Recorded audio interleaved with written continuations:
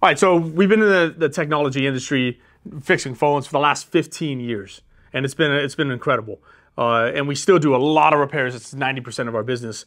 But as things start to slow down, maybe a little bit, there's other opportunities out there, and there's other avenues you can go. And so one of the biggest things that we're pushing super hard right now is buying back electronics. This is such an incredible opportunity. This could be B2C, B2B. There's so many different opportunities. So when we talk about the B2C opportunity, we talk about a customer walking in, wanting to sell maybe an iPad, maybe a Bluetooth speaker, maybe some headphones, and that's a one-on-one, and how to price them and go through those certain things. So on our techie company website, we actually have a buyback price. It's already set. It's scraped from all these different websites, and so it's very up to date. And this allows us to give us like a foundation of where the prices need to be. So when a customer comes in and wants to sell just these Bose headphones here, we're able to go to our site and give them an accurate quote. And there's going to also be 4 different steps on how to purchase this particular product based off the quality that it's coming in as. So that's just B2C on the buybacks. Now there's also B2B, where you go out, schools, where you name it, cruise lines, rental car places. They all have iPads, computers like this, and now you can buy it in bulk. And you're talking 400 or 500 phones maybe you buy. So we have an account with a government entity, and we bought back just this year alone over 2,000 devices. And that might seem like hectic for you. Like, I don't even know how to do that. I don't know how to vet that. I don't know how to go through those processes. So what we do, you can't buy 50 to 100 devices at one store if you're at a one-store shop. But what you can do is partner up with Techie, as we partnered up with people that have the capability to vet and go through all these 500 devices or even 50 devices and be able to run them through the processes and even turn around and sell them to different entities or even different countries. And so you can make a quick buck off of that too as well. So the whole point of this is you should be buying back anything with a button. Bring those customers through the door. It's another opportunity to sell more devices and to make more money. So say a customer walks in and they have a phone and they're like looking maybe to upgrade. Well, buy their phone back, give them a credit towards the new phone. And that's on the B2C side. So it's just something to think about when you're trying to grow your brand. You should be buying back anything with a button, because even this right here, these are the Raycons, super popular Bluetooth speaker. We bought this back for $4, and now we're going to turn around and sell it for $25.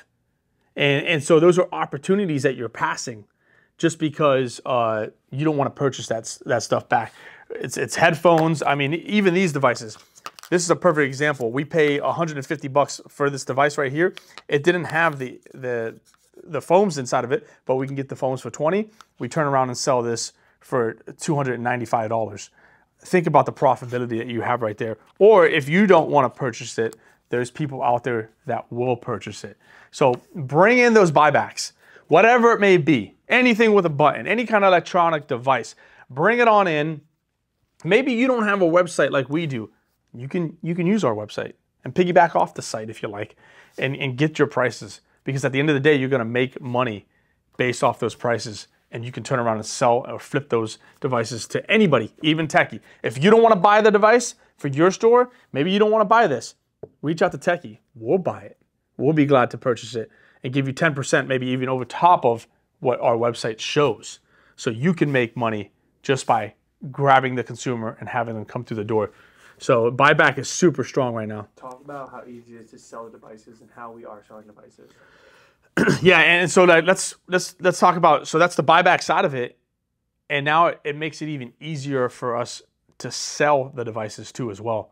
So now what ends up happening, because where you make your money, if you're selling a MacBook at your store, which you should be, or an iPad, or a phone, or a Bluetooth speaker, or whatever it may be, if you're selling these devices, where you make your money is not selling them. It's buying them back. So let me give you a perfect example. This right here we bought for $300. We're going to turn around and sell it for $699. We made the money based off of what we paid the consumer.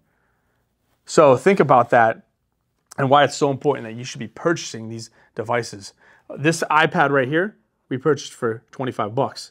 We're gonna sell for $199. So buying back that product is where we're making a lot of money, and we're turning around and flipping them inside the stores. Or if you can't move them inside your store for some particular reason, sell them to us. We'll be glad to purchase them from you. So the buyback industry is huge. It's only getting bigger. It's such a plus for your store too as well, because you're talking about recycling. Now you can advertise that you're helping the planet because you're recycling. A lot of companies out there, especially the B2B companies, they grab their 500 devices, they pay people to recycle them. No, what we do is we pay them to buy back their devices. So that relationship's huge. And then we protect the planet and keep resurfacing these products. So it's something to think about when you go to do some marketing on it too as well. So that's a little bit about buyback. There's a lot more to talk about when it comes to buyback, but you should be doing B2C buybacks and B2B when it comes to any electronic device with a button. And I hope that helps. That's Tech University.